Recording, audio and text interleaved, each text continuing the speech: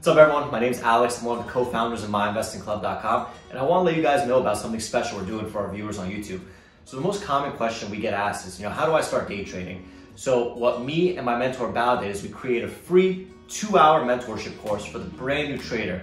It's going to be available at myinvestingclub.co. The link is going to be right here.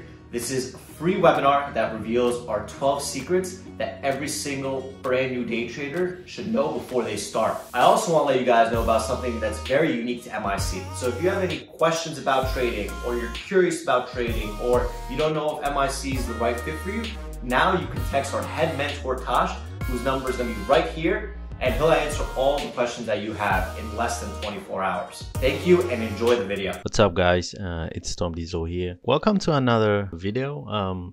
I think this one is long overdue.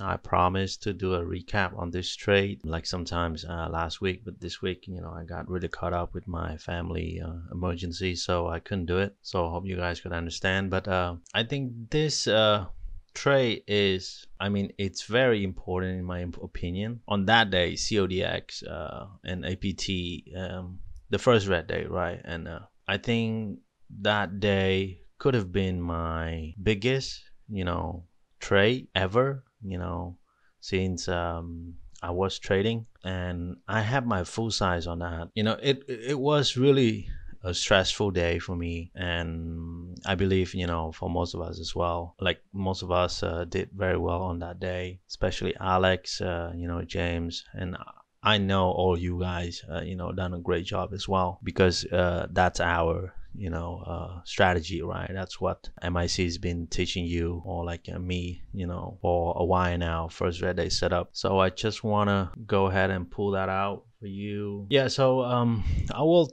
talk over this, as I think is a pretty key lessons here that you can take from, and which it could happen to any of us at any point. So here is the chart for CODX. This is my entries, and on coronavirus, we all know that, right? A sector play. It's been quite hectic that week for me, like for most of us. It went, I think, some of the best trader that I've seen blow up as well. So it was really hard if you anticipate and try to guess the front side, or like trying to guess the top. See, like it had a big wash here, but then reclaim, right? Made higher.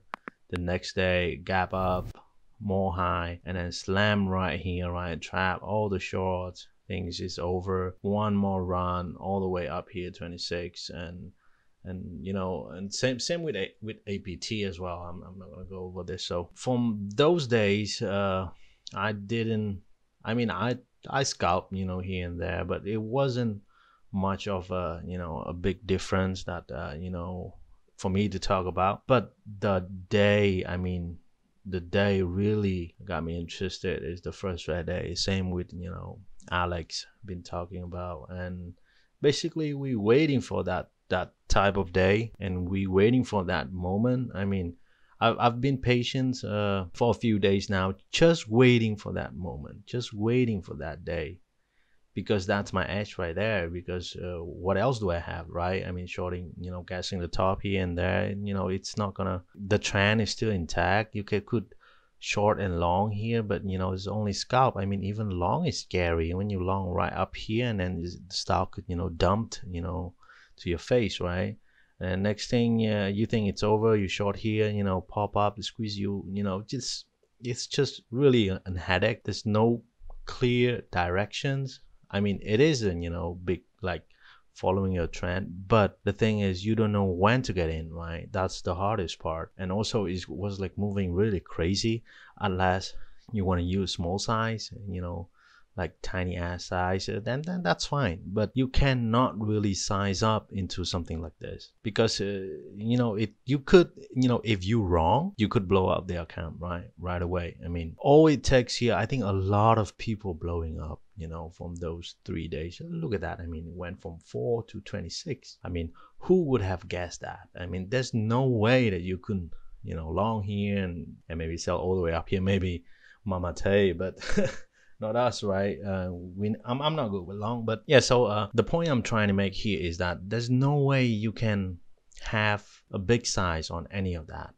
There's no clear move, or it's like no, not the real setup I want to focus on. And so I was waiting basically for the first red A for me to get my size on. So in the morning I was hoping, as you can see here, I was patiently waiting for this, pops to 21, 22. I didn't even bother looking at that. And when it dips and reclaim here and higher and higher. Let me pull up the chart here. At this move you can see, yeah, right here, right? So I was thinking about that day is that once it reclaimed view app here, I think around zombie time as well, yeah, 10:30 is around right here.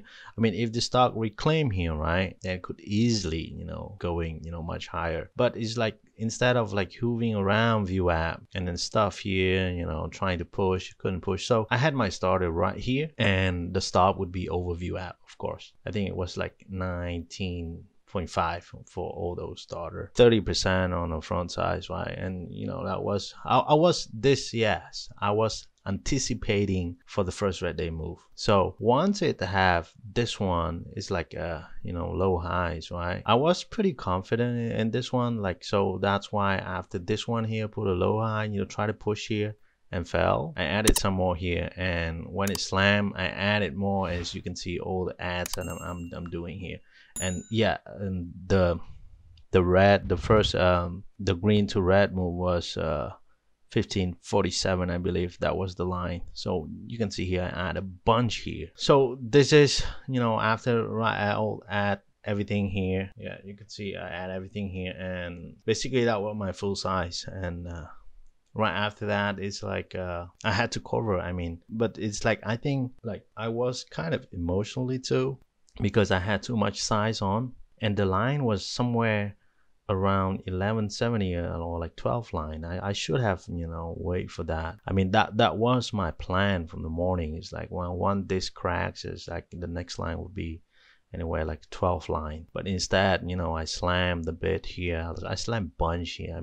I basically slammed everything I could just to be able to get in. And I think causes me to kind of deviate from my plan, because I had just too much size on it. So I really couldn't focus, because I knew, like, if it's right, broke this line and the stock was down here, I knew at this one I didn't even have to look at my P&L, but I knew I was up a bunch, like I was up really a lot. So it kind of hard to know that you up so much now, and I just have to kind of cover everything here. But if I follow my plan, like if I follow my plan since the morning, it could be much more higher, or like the bigger the profit. All right, guys, stay safe, and I see you on the next one.